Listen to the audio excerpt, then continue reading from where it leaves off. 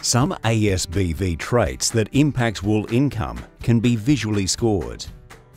These visual wool quality traits are scored 1 to 5, with 1 being more desirable. So a more negative ASBV is wanted for these traits. All wool quality visual traits are recorded after 6 months of age and reported as late traits. LCOL is wool colour and describes the white and yellow intensity of greasy wool.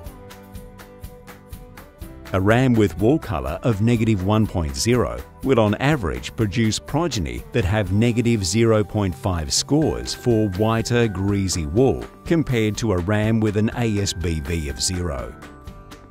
LFROT is fleece rot and describes the susceptibility of an animal to fleece rot. A ram with a fleece rot of -0.5 will on average produce progeny that show a -0.25 score for less stain or crusting in the staple. LWTH is staple weathering and describes the degree of deterioration down the staple due to light and water penetration. A ram with staple weathering of -2.0 will on average produce progeny that show a -1.0 score for less staple weathering compared to a ram with an ASBV of 0.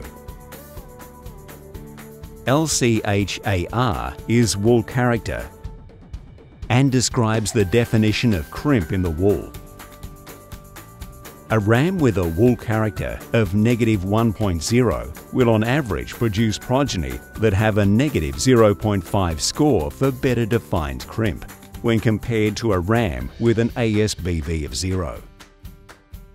By using wool ASBV traits in your ram selection decisions, you can significantly improve the quantity and quality of your flock's wool clip for many generations to come.